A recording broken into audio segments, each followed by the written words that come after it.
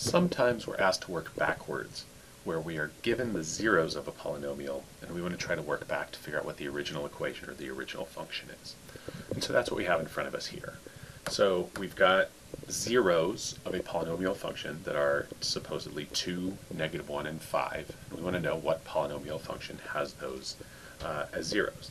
So what we can say is we've got this function that if 2 is a 0, then that means x minus 2 would have to be a factor of that polynomial function. If we think about this concept of working backwards, then x minus whatever is the 0 is going to be a factor of our polynomial function. Because if I was to set x minus 2 equal to 0 and then solve by adding 2 to both sides, I would get x equals 2. I would get 2 as a 0. So whatever value we know is a 0 of a polynomial function, we can write it as a factor as x minus that number. So x minus 2 is a factor, x minus -1 is a factor, so that makes it x plus 1, and then x minus 5 is going to be a factor as well. And so now we just need to take these factors and then multiply them to get the polynomial function in standard form.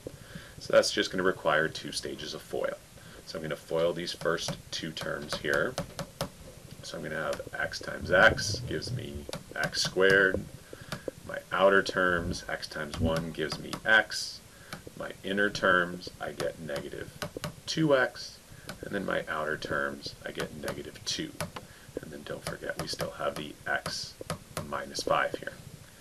If I keep going then, gather my like terms, I've got x squared, and then plus x minus 2x. Those combine to make minus x, and then minus 2. And now I have to take that and multiply it by x minus 5. So I have another round of FOIL-style multiplication. So if we keep going here, x squared times x is x cubed, x squared times -5, -5x squared. I'm going to take that -x and multiply it times each piece.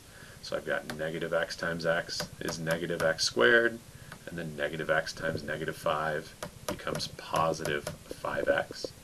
And now lastly I have to have the -2 from the first set of parentheses, multiply everything in the second.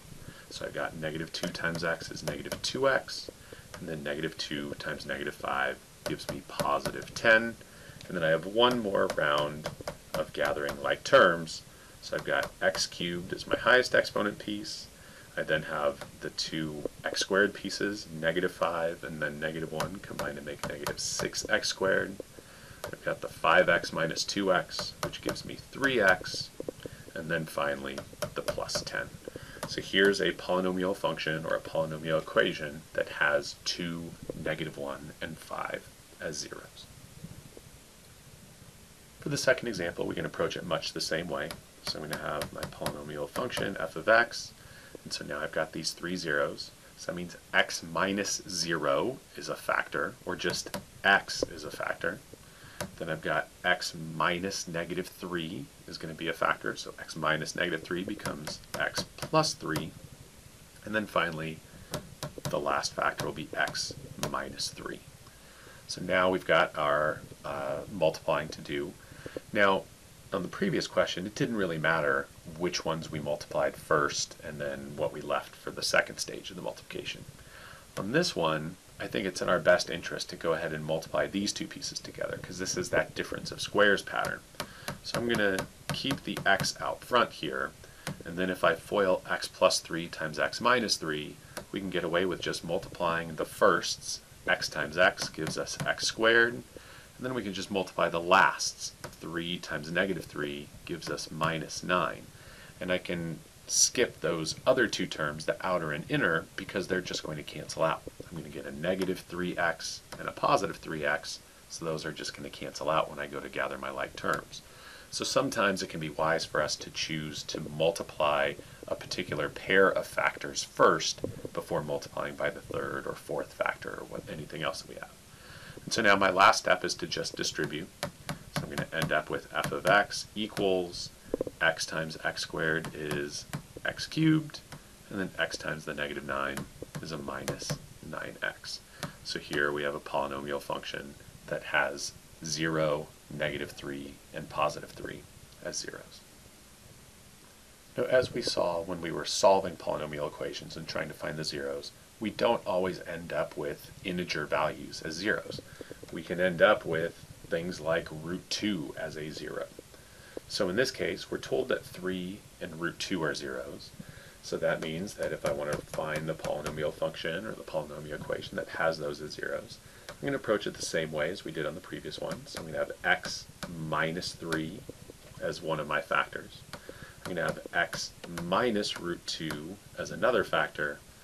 Now, these irrational zeros, like root 2, or imaginary zeros, like we see on the next one, like 4i, they always come in conjugate pairs. So that means that if root 2 is a 0, that negative root 2 is also going to be a 0. These always come in these conjugate pairs. That's the only way we're going to end up with integer coefficients, numbers in front of all of our x's, in our final answer. So even though it's not listed as being a 0, only root 2 is, by implication, negative root 2 must also be a 0. On the second example, if 4i is a 0, then that means negative 4i must also be a 0. But we'll deal with that one in a moment. So back to the first one, we've got x minus 3 as a factor, x minus root 2 as a factor, so then x minus negative root 2 or x plus root 2 is also a factor. And so here's another example of where it's in our best interest to choose wisely as to what order we multiply our factors. I definitely want to multiply the 2 that I have over here first, because that will guarantee that I won't have any square roots left to carry through the next round of multiplication. So I'm going to continue here. I still have my x minus 3. And so now if I FOIL, again, I have kind of a difference of squares pattern here. X times x multiplies to make x squared. If I just multiply my lasts, negative root 2 times positive root 2 is going to give me negative, and then root 2 times root 2 is root 4, which is just 2. And then my outer and inner terms cancel out. That's why I didn't really bother to include those. I get a negative root 2x, I get a positive root 2x, so those are just going to cancel, and I'm left with just x squared minus 2. So now I just have one more round of FOIL to multiply times this x minus 3. Again, very important that we multiply these two terms first and then multiply by the x minus 3. It just makes our multiplication a lot simpler than if we had decided to multiply by that x minus 3 first.